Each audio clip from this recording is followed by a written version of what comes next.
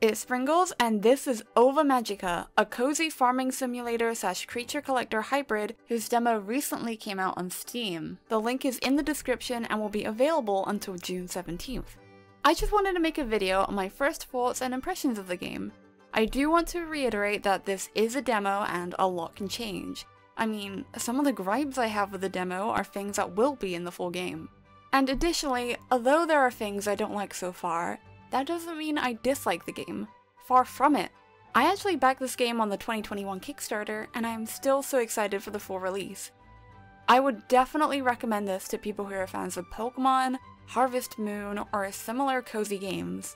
I will break down the negatives first and get those out of the way, before talking about the positives, especially compared to other farming simulators I've played.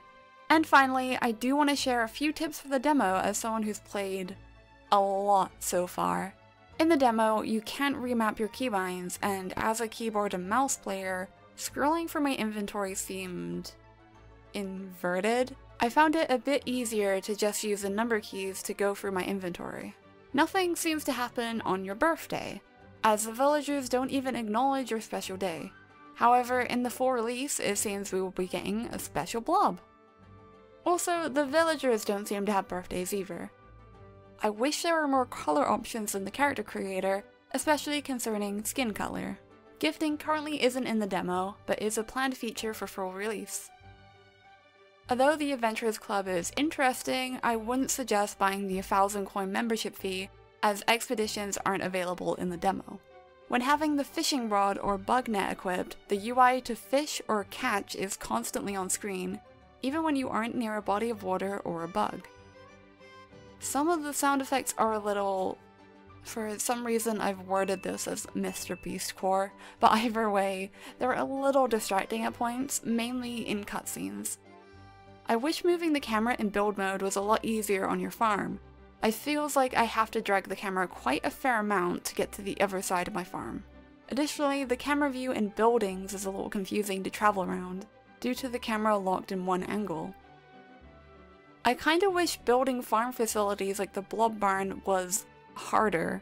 Not resource-wise, but it feels like something that Cowroy provides after a day of building and not something that is built instantaneously.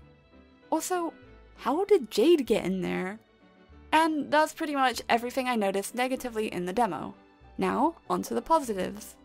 The music? Fantastic. I wish I could hear more of it during the night, but I understand it's pretty standard in farming simulators to not have music during the night segments. There are too many good characters to choose from.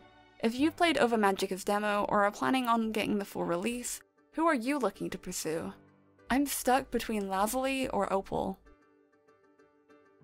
The Egg Festival was fun. I'm curious for those who played the demo, how many eggs did you collect in the egg hunt? I ended up with around 50, but I know I could have gotten more. However, the way the game warns you of low stamina is amazing. I always found it irritating in farming simulators that would warn you of your stamina way before it gets to dangerous levels. And the animations would take so long.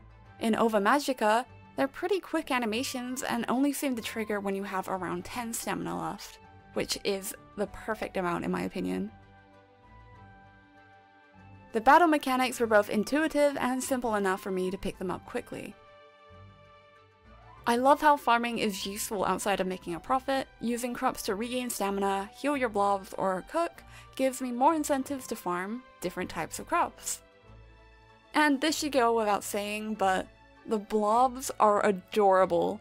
I am very excited to see how many blobs are in the final game, as excluding the brood blob, the blobs that I encountered in the demo were the feather blob, the horn blob, and the leaf blob, which are the free starters, the snowman blob from the mail for playing the demo, the hen blob, the cow blob, the sheep blob, and the pig blob, which you can purchase from different vendors, the bunny blob from the egg festival, and the kiwi blob, which I didn't get in my runs, but you get it from the daily health wheel.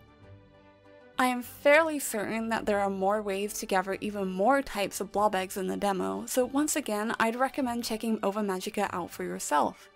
And now finally, some tips for the demo. Your save file will carry over to the full game, so keep this in mind.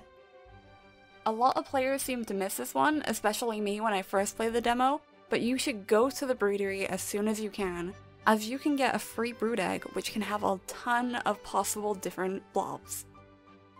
You should do the daily health wheel every day, as you can get a fruit or even a kiwi egg. You cannot breed blobs due to the demo only having 7 days. I tried.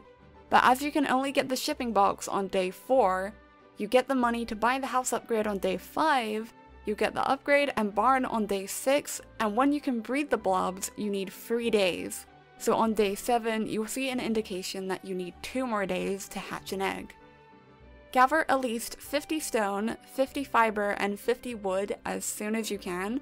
I would even suggest doing 50 stone, 100 fiber, and 100 wood if you want to get the barn later in the week.